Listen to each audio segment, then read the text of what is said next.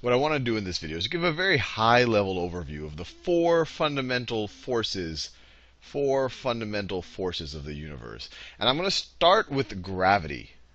And it might surprise some of you that gravity is actually the weakest of the four fundamental forces. And that's surprising because you say, wow, that's what keeps us glued, not glued, but it keeps us from jumping off the planet. It's what keeps the moon in orbit around the Earth in orbit around the sun in orbit around the center of the Milky Way galaxy. So it's a little bit surprising that it's actually the weakest of the forces.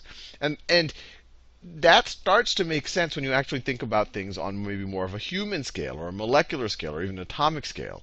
Even on a human scale, your computer monitor and you have some type of gravitational attraction, but you don't notice it. Or your cell phone and your wallet, there's gravitational attraction, but you don't see them being drawn to each other the way you might see two magnets drawn to each other or repelled from each other. And if you go to even a smaller scale, you'll see that it matters even less. We never even talk about gravity in chemistry, although the gravity is there. But at those scales, the other forces really start to dominate.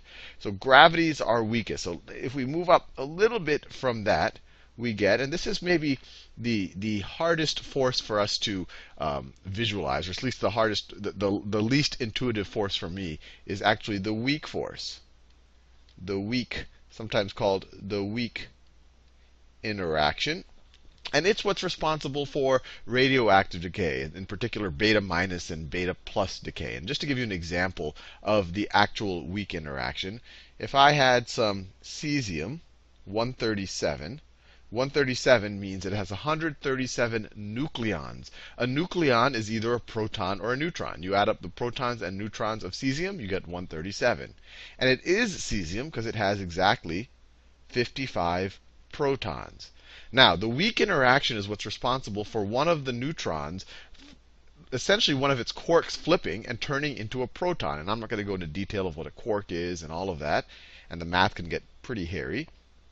But I just want to give you an example of what the weak interaction does. So if one of these neutrons turns into a proton, then we're going to have one extra proton, but we're going to have the same number of nucleons. Instead of an extra neutron here, you now have an extra proton here. And so now this is a different atom. It is now barium. And in that flipping, it will actually emit an electron and an anti-electron neutrino. And I'm not going to go into the details of what an anti-electron neutrino is. These are fundamental particles. But this is just what the weak interaction is. It's not something that's completely obvious to us. It's not kind of this traditional things pulling or pushing away from each other like we associate with the other forces. Now, the next strongest force, and just to give a sense of how weak gravity is, even relative to the weak interaction, the weak interaction is 10 to the 25th times the strength of gravity. Times the strength of gravity. And you might be thinking, if this is so strong, how come this doesn't operate on planets or us relative to the Earth? Or the reason, why doesn't this apply to intergalactic distances the way gravity does? And the reason is the weak interaction really applies to very small distances. Very small distances. So it can be much stronger than gravity, but only over and it really only applies on the subatomic scale. You go anything beyond that, it kind of disappears as an actual force, as an actual interaction. Now, the next force up the hierarchy, which is one that we are more familiar with. It's what actually dominates most of the chemistry that we deal with and electromagnetism that we deal with, and that's the electromagnetic force. We write it in magenta. Electromagnetic force. And just to give a sense, this is 10 to the 36 times the strength of gravity. 10 to the 36 times the strength of gravity. So it kind of puts the weak force in its place. It's 10 to the 12th times stronger than the weak force. So these are huge numbers that we're talking about, either this relative to that or even this relative to gravity. And so you might be saying, well, the electromagnetic force, that's unbelievably strong. Why doesn't that apply over these these kind of macro scales like gravity. Let me write there, macro scales. Macro scales. Why doesn't it apply to macro scales? And there's nothing about the electromagnetic force why it can't, or it actually does apply over large distances. The reality, though, is you don't have these huge concentrations of either Coulomb charges or magnetism the way you do mass. So the mass, that you have such huge concentrations, it can operate over huge, huge distances, even though it's way, way, way weaker than the electromagnetic force. The electromagnetic force, what happens is because it's both attractive and repulsive, it tends to kind of sort itself out so you don't have these huge, huge, huge concentrations of charge. Now, the other thing you might be wondering about is, why is it called the electromagnetic force? In our everyday life, there's things like the Coulomb force, or the electrostatic force, which we're familiar with. Positive charges or like charges want to repel. If both of these were negative, the same thing would be happening. And different charges like to attract. We've seen this multiple times. This is the Coulomb force, or the electrostatic force. Electrostatic. And then on the other side of the word, I guess, you have the magnetic part. And magnets, you've played with magnets on your fridge. If they're the same side of the magnet, they're going to repel each other. If they're the opposite sides, opposite poles, they're going to attract each other. So why is it called one force? And it's called one force, and once again, I'm not going to go into detail here. It's called one force because it turns out that the Coulomb force, the electrostatic force, and the magnetic force are actually the same thing viewed in different frames of references. So I won't go into a lot of detail, but just keep that in the back of your mind that they are connected. In a future video, I'll go more into the intuition of how they are connected.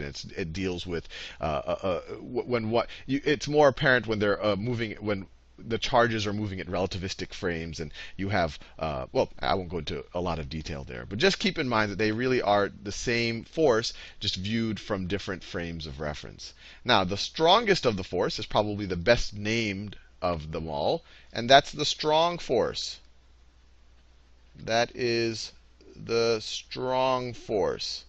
The strong force. And although you probably haven't seen this yet in chemistry classes, it actually applies very strongly in chemistry. Because from the get-go, when you first learn about atoms, let me draw a helium atom. A helium atom has two protons in its nucleus, and it has two neutrons. And then it also has two electrons circulating around. So it has an electron, and I could draw the electrons as much smaller. I won't try to do anything in relative size, but it has two electrons floating around. And one question that may or may not have jumped into your mind when you first saw this model of an atom is like, well, I see why the electrons are attracted to the nucleus. It has a negative Coulomb charge. The nucleus has a net positive Coulomb charge. But what's not so obvious, and that what tends not to sometimes be explained in chemistry class, is these two positive charges are sitting right next to each other. If the electromagnetic force was the only force in play, if the Coulomb force was the only thing happening, these guys would just run away from each other. They would repel each other. And so the only reason why they're able to stick to each other is that there's an even stronger force than the electromagnetic force operating at these very, very, very small distances. So if you get two of these protons close enough together, and the strong force only applies over very, very, very small distances, subatomic, or I should even say subnucleic distances, then the strong interaction comes into play. So then you have the strong interaction actually keeping these charges together. And once again, just to keep it in mind relative to gravity, it is 10 to the 38th times the strength of gravity, or it's about 100 times stronger than the electromagnetic force. So once again, the reason why you don't see the strong force, which is the strongest of all of the forces, or the weak interaction applying over huge scales, is that their strength dies off super, super fast. Even when you start going to large radius nucleuses of atoms, the strength starts to die off, especially for the strong force. The reason why you don't see the electromagnetic force operating over large distances, even though in theory it can, like gravity, is that you don't see the type of charge concentrations the way you see mass concentrations in the universe. Because the charge concentrations tend to sort them out. They start to equalize. If I have a huge positive charge there and a huge negative charge there, they will attract each other and then become essentially a big lump of neutral charge. And once they're a big lump of neutral charge, they won't interact with anything else. In gravity, if you have one mass and another mass and they attract each other, then you have another mass that's even better at attracting each other at other masses. And so it'll keep attracting things to it. So it kind of snowballs the process. And that's why gravity can operates on these really, really large objects in our universe and in the universe as a whole is there. But at those scales, the other forces really, really, really start to dominate. So gravity is our weakest. So if we move up a little bit from that, we get, and this is maybe the hardest force for us to visualize, or at least the hardest, the least intuitive force for me, is actually the weak force. The weak, sometimes called the weak interaction. And it's what's responsible for radioactive decay, in particular beta minus and beta plus decay. And just to give you an example of the actual weak interaction, if I had some cesium 137, 137 means it has 137 nucleons. A nucleon is either a proton or a neutron. You add up the protons and neutrons of, even on a human scale, your computer monitor and you have some type of gravitational attraction, but you don't notice it. Or your cell phone and your wallet, there's gravitational attraction, but you don't see them being drawn to each other the way you might see two magnets drawn to each other or repelled from each other. And if you go to even a smaller scale, you'll see that it matters even less. We never even talk about gravity in chemistry, although the gravity.